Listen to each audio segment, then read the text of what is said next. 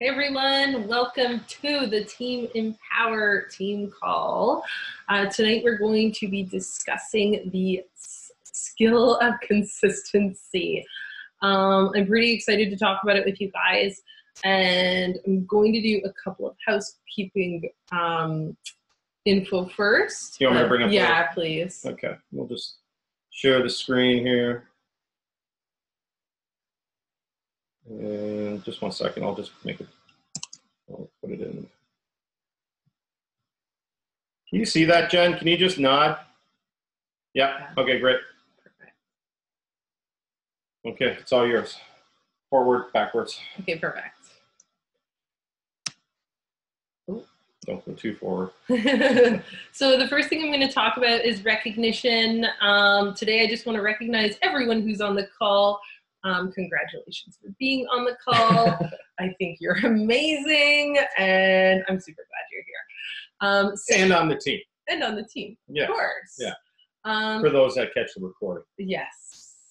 Number two, housekeeping is I'm running a one-day coach sneak peek on next Monday.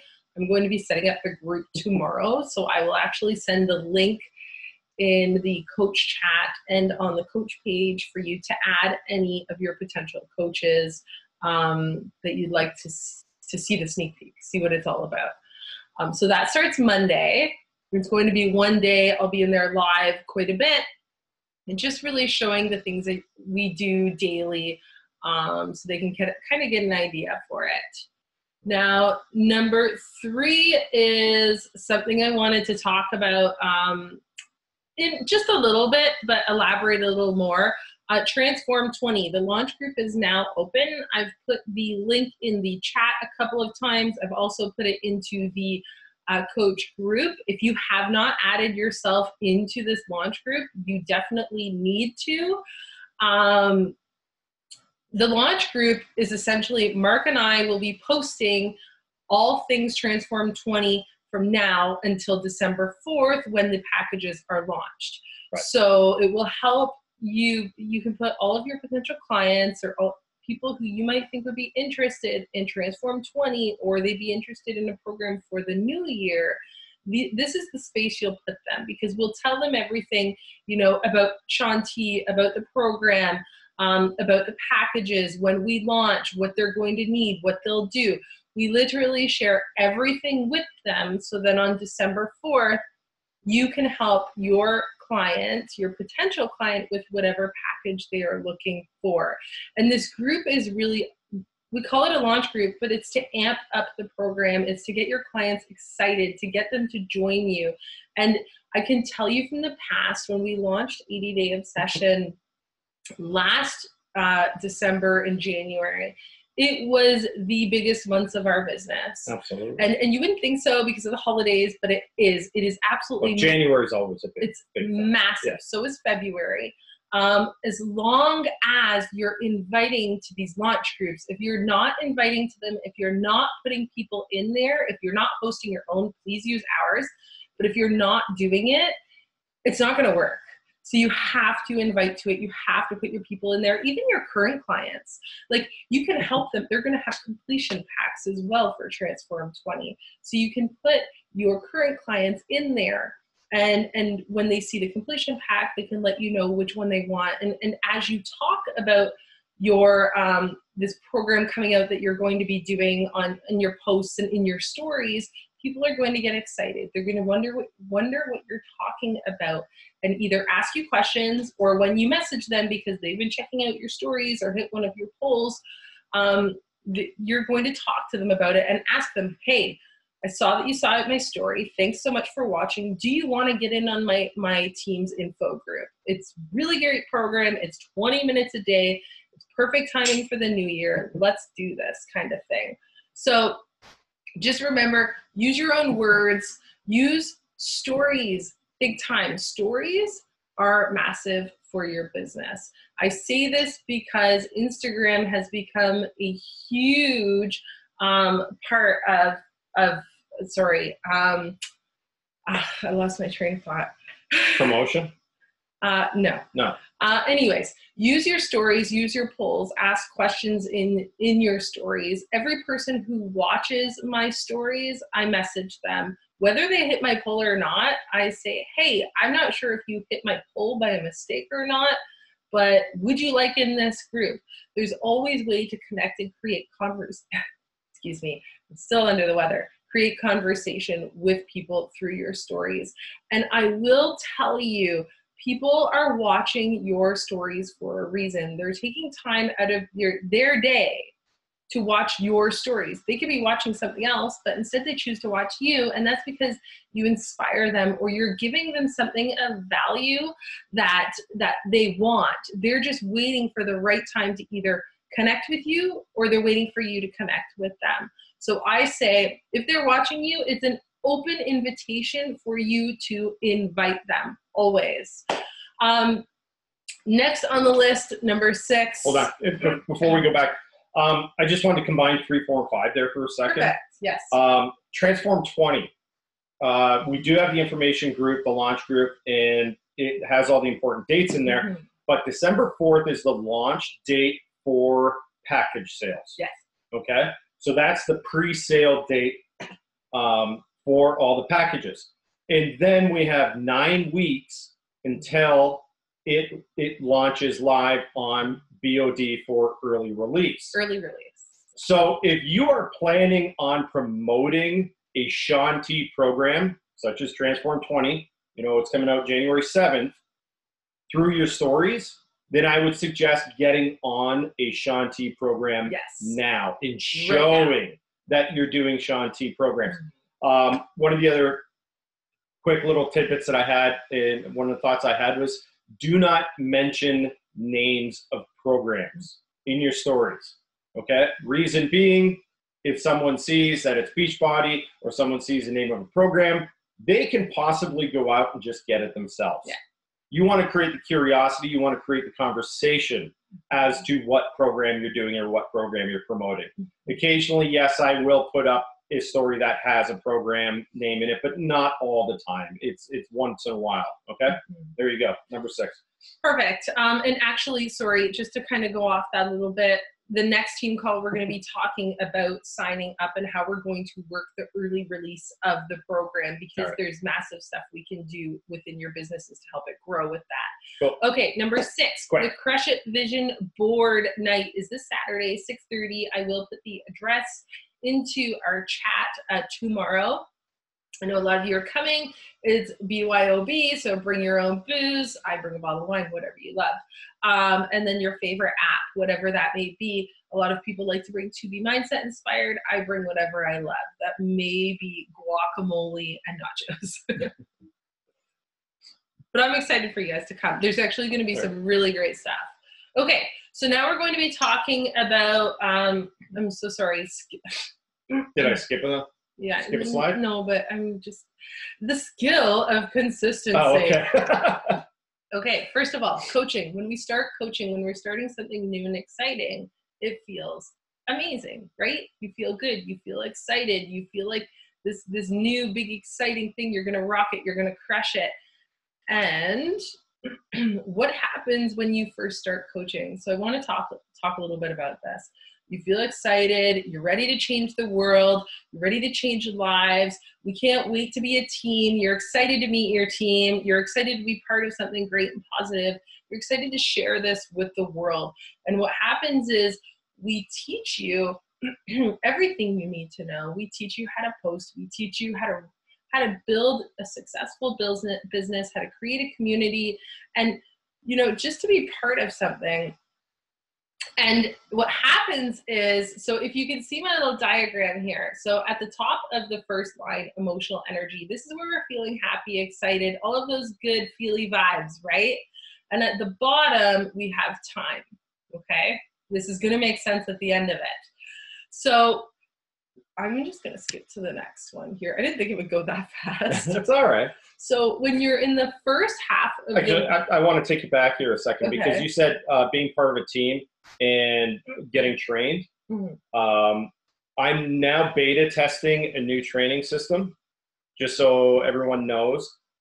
because we are going to be taking a step away from all the training that we've done previously, because I've realized that there's a great deal of overwhelm when there's too much information thrown at you. Okay, so there's going to be a new starter email, which takes you to some new starter landing pages, starting landing pages, and then eventually brings you to 3 training groups, Facebook training groups that you can do at your own pace. All right, hit it. Okay, so at the beginning of your coaching career, you're feeling excited. You're feeling that emotional energy that you can change the world, that you're going to change lives. And what happens is in that first half moon, let's call it, in the first half moon, this is where you're learning. This is where we don't really let self-doubt creep in yet, because we are learning so much, and we're posting and we kind of have an idea of what to post. We know we're supposed to be the product of the product, right? So we share our workouts. Even if we don't have an idea, you're so excited that you create your own ideas. Exactly. Yeah. Exactly. And then what happens as you start to get to the very top of a half moon is where it gets hard. Because then I find that's the place where most of us either, number one, we get overwhelmed. Number two, we're unsure of what we should be posting. Number three, we've had bad feedback from people because they're dealing with their own issues and they seem to take it out on people who are in a good place or starting something new. Or anything negative, anything that negative happens, you're feeling like you should be doing more, but you're not sure what. As soon as it starts to get a little bit hard because you're starting to progress in your business, and though it may seem you're not, you are.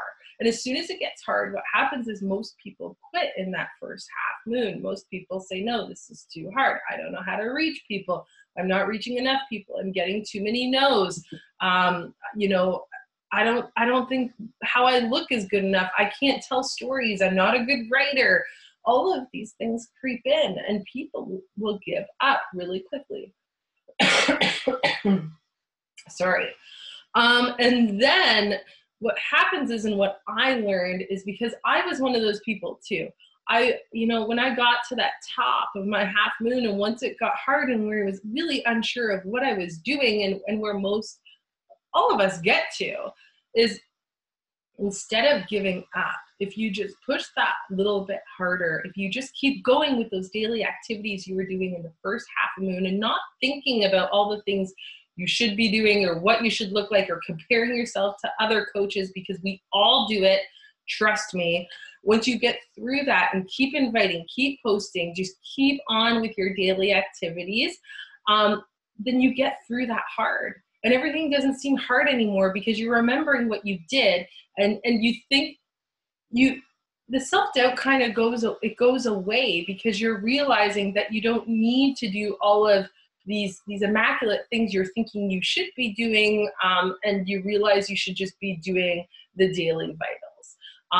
Staying consistent. Exactly. So you have a more intuitive understanding. You understand how to post a little more quickly, a little more faster. You understand the intent behind posting. You learn how to invite through your posting and in your messaging a little bit better, because you're realizing, it's okay to be who you are. You don't need to be someone else. Everything just comes easier after the hard part. Like even with inviting, you don't feel like you need to invite with let's say a salesy kind of tactic. I've done it in the beginning. Mm-hmm. You don't need to do that because we're all just people looking to help people. So you talk to people the way you would want to be talked to. Free yourself from any thought that you're supposed to be someone else other than you. This is something I've learned in the past year. I've put blinders on, and that's what I want all of you to do. I want you to put blinders on to everybody else, any other coach, and realize that you decided to help people for a reason, and we're going to get to that. But you need to be authentically you, and I don't necessarily like to say that all the time because people like that's hush-hush, but you really need to just believe in yourself and be who you are to attract the people you want on your team. I don't think it necessarily is whatever that term was. Posh, posh. Posh, I've never heard that. But for me as a guy, I get it pretty easy in this business because it is a predominantly female business. So because you have all these female coaches, all these women coaches, y'all kind of get the short end of the stick because you have a lot of people to compare yourself to. Yes. I don't know of a lot of female coaches that will go look at a male coach and compare themselves. Yeah.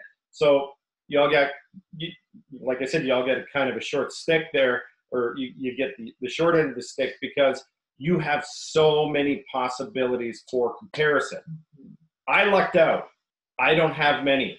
In those that I do have or that I do choose to look at, I still don't compare myself to them because I know that I am me and I know that I am authentic and I know that what I have to offer is damn good enough. That's right. That I don't have to pretend to be somebody else and I don't have to behave like somebody else in order to be a good coach, right? Mm-hmm. So that said, like I said, you know, all the women have it a little bit more difficult because there are so many out there to look at and to mirror, I guess. And I think that's what's in your next, that's in number 3. Yeah. So we won't get there just yet. So these are 4 tips that I have that have really helped me that I wanted to share with you. So number 1 is find your purpose, your why. So I know we talk about our why a lot when we first start coaching, but I really, really want you to have an emotional attachment to it. This is the reason why is, if you remember that moon I showed you, if you do not have an emotional... The graph. If you don't have an emotional attachment to it, you will quit in that first path. You will. I know this because I've seen it 100 times. Helping people is one thing, okay? But you need to have an emotional purpose as to why you're doing it. I do this because I want to be home with my family. I want to change lives because it's been something we've always done together, and it really makes me happy. And it makes me happy to be successful on my own doing. And it makes me feel strong, and that's what I love. And I always want to have control over my family's future. So that's why I do this. So you really need to find an emotional attachment to your why, to your purpose, why you're doing this to you. Why does it matter to you in your heart? That will push you through the hard time. Now, number 2. Sorry, it's getting bad. There's my M cup. Yes. I was looking for my M mug. Mm-hmm. Plan with accountability. Plan your posts. I plan my posts all the time, especially my accountability group and my free groups. We have access to so many free groups. You just plan your posts. It's done. I plan them for a week. It's done. I don't have to think about it. I also have a monthly calendar that I fill in exactly, you know, when I'm running my challenge groups, when I should be promoting a free group, when I should be promoting a new group, and maybe I'm doing a 3-day refresh group. I always plan everything. Yes, you can elaborate. Have we made the quarterly calendars available for the team yet? No. Okay. So there was an annual with quarterly section. I don't know how you say that. There was an annual calendar for all the events that came out of leadership. That was in Las Vegas a couple of weeks ago. I have my hands on it, and it's broken down by months and quarters. And it has every important date that you need to know. So we'll share that in the coach group. Definitely. And then I also came up with because you have about planning your week. Yeah. I've been just kind of creating some graphics. We haven't released them all yet because they were going to be part of the training and everything else. And I don't like overwhelming people too much. Yeah. But it has just basically a 7-day cycle of posts. Mm-hmm. You know, it's awesome. One day coach post, one day challenge group post, one day challenge group post, coach post, and so on. And the idea behind that, and who was it that was talking about? I think it's Danielle Natoni was talking about it at leadership. And she said she uses this format, and every single day she'll go and look at what day and what kind of post she has to do. And even though she doesn't have a post for that, possibly doesn't have an idea for it, she does it anyways. Yeah. Personal development helps with that. Because that's her job. Okay, so no matter how uncomfortable it is to come up with a post on a certain day about a certain topic, it's been kind of told that, you know, it's our job, so we have to do it. Yeah. Right? So if we have, say, Wednesday, we have to do a coach invite post, and we just don't have any content, well, suck it up, buttercup, for us, we're just going to do it. Exactly. Yeah. Okay, so the next is accountability. Do you have a success partner? If you do not, I suggest you find one. I have two. They're absolutely amazing and hold me accountable to literally everything. No, he's not. Find someone who is not your partner. Find another coach on our team. Find another coach on another team. It does not matter. Find someone that you feel comfortable with, that you can be friends with. My success partners, not only are they business leaders, but they become my friends. If you want to find a coach from another team, join the GTA, what is it called? Canada Coaches, or just search a group in Facebook. And I can help you find one too as well. On all right, number 3. Number 3, discipline and time management. Okay, this is where I want you to put your blinders on. I want you to stop following other coaches. This is what I was talking about. Right now. And all of them, stop. Yeah. And I want you to pick 3 coaches. Specifically, I always follow 3 coaches who are above me in rank, more successful, and people I gravitate to, but I always go to more successful because you can learn from them. Exactly. So I think that's very important. Even my 2 success partners, they are more successful than I am right now. And that's because I'm learning from them. And I like that. It fuels me to do better. So I want you to stop following coaches. Find 3 that you connect with, that not personally connect with, that what they post is similar to what you like and is your style. Yes. Yeah. And that doesn't mean comment on their stuff or hit their polls. None of that stuff. You shouldn't be wasting your time scrolling other coaches. Don't waste your time. No. Just follow them for ideas and for inspiration. It's really key, okay? Also, set work hours. There's hours in the day where I do not look at my phone, and if you message me between maybe 5 and 8, I won't get back to you. It's because I'm with my family. So set hours, because I know that can cause, I don't want to say friction, but it can cause an issue because your kids will be missing you, or your husband or wife will be missing you. So set work hours, make it, and stick to them for you. 4, proper expectations. Now, this is in no way a negative comment, but know that you will get more no's than yeses. It is going to happen, but also know that you're going to get so many yeses. When people say no, it doesn't mean no, not forever. It just means no, not right now. I have people right now who are joining me now just after 2 years of talking to them. And I may have invited them 10 times, but they're joining me now. And remember, you never know who your next rock star coach will be. So never think of as a no, not forever. It's a no for right now. And just as an aside, this evening before we did the call, I sent out about 25 messages. And while we have been having the call, I've had 3 no's and 1 yes. Yes. So they happen. And no's and yeses can be to coach sneak peeks. They could be to joining your group. They could be to your free groups. They could be to your launch group.